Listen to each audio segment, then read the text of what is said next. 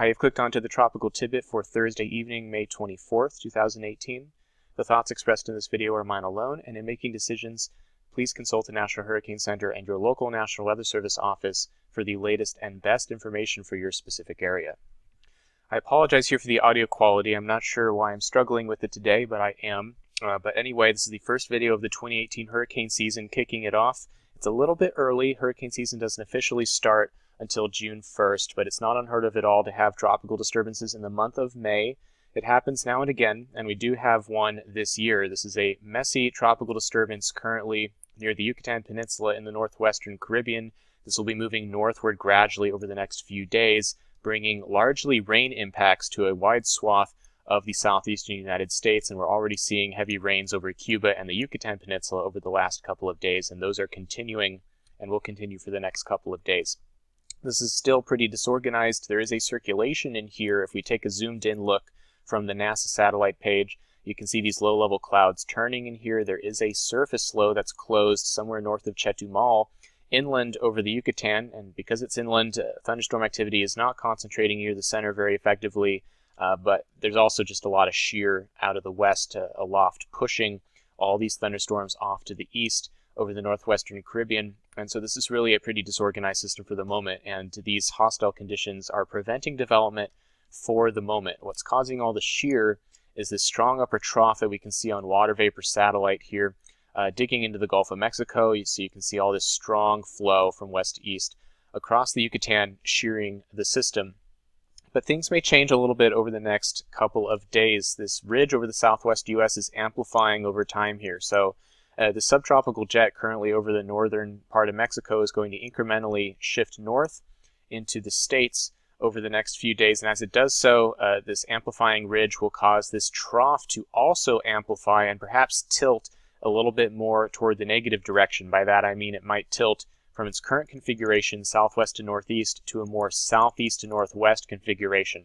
And when that happens, the direction of the upper level flow over the system will change and perhaps become more out of the south instead of out of the west. And that would be more aligned with the low level flow, and that would reduce the wind shear. And so this may allow conditions to become more favorable for development as we head through the weekend. And we can see this happen on the GFS, for example. The 200 millibar wind field valid this afternoon here on the GFS shows this trough here. There's that flow we saw on water vapor satellite. Our disturbance, dubbed Invest 90L, is here.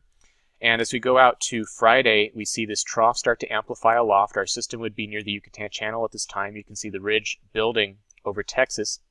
On Saturday, this ridge continues building northward over Oklahoma now, and our trough has really started to tilt over southeast to northwest, and you can see the upper level flow has shifted from out of the west to now more out of the south here on this side of the trough. There's our surface low beginning to strengthen, and the reason it's strengthening at first here is probably not actually due to tropical processes so much as it is due to this upper trough, kind of a non-tropical baroclinic process here. So this is likely to look more like a subtropical storm, and as it forms, which it's likely to, the National Hurricane Center gives it a 90% chance over the next 5 days, it is likely to attain the name Alberto, but it's probably going to be subtropical to start off because of its intimate interaction with this upper level trough to its northwest.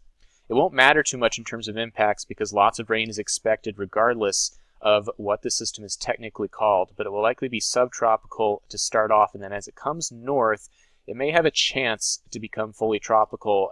As we go out to Sunday here, we can see this upper low cuts off on the GFS, and our system, what would be Alberto here on the model, is nearing the Gulf Coast with lighter upper level winds, which may eventually allow convection to develop closer to the center and turn this into a bona fide tropical cyclone.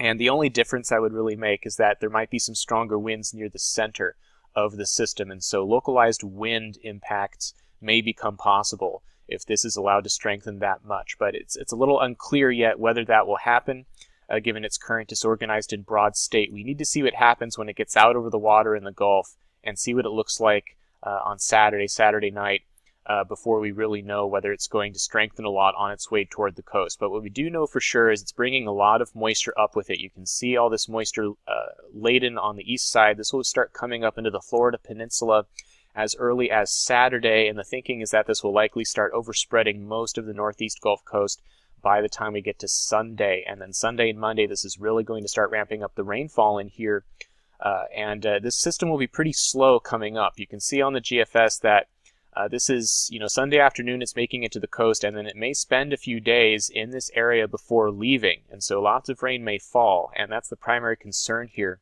with this moisture that we can see on the GFS in green showing up, getting pumped up on the eastern side of the system, and then eventually getting wrapped around also to the west side of the system as it strengthens. And so rain on all sides will happen. And it's over a large area. You can see most of the southeastern U.S. will likely see strong tropical moisture and the potential for heavy rains over the next few days. Regardless of exactly where the system tracks, this particular model has it coming up in here near Mobile, but a track could occur, technically anywhere from eastern Louisiana to the Florida Panhandle. Somewhere in here is where we expect the storm to track.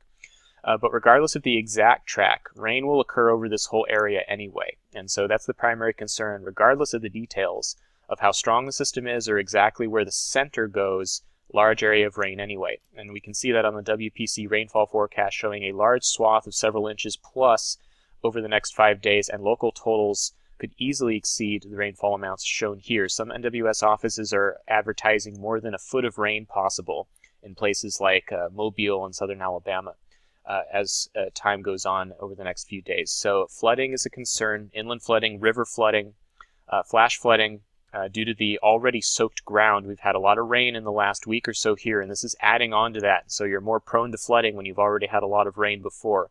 And rivers may start to rise above flood levels rather quickly after this weekend. And rain again could continue for days here. And so flooding is the primary concern. And there could be some high surf and perhaps light storm surge as winds come out of the south, depending really on how strong the storm gets. But there could be coastal flooding as well, depending on the details there. So as we continue to watch this system disorganized for now, conditions will become a little more favorable over time. As it comes up again, could strengthen a bit. Really will depend on how much drier entrainment there is and how much the shear really does lighten. And we need to see it a little bit more probably before we have a good idea. We need to watch it get in here on Saturday and Sunday before we'll really know how strong it will get. But regardless, lots of rain is coming, and the potential for flooding is the primary concern here from the National Weather Service for the southeastern United States, and flooding is also a concern for Cuba and the Yucatan as rains continue over the next couple of days.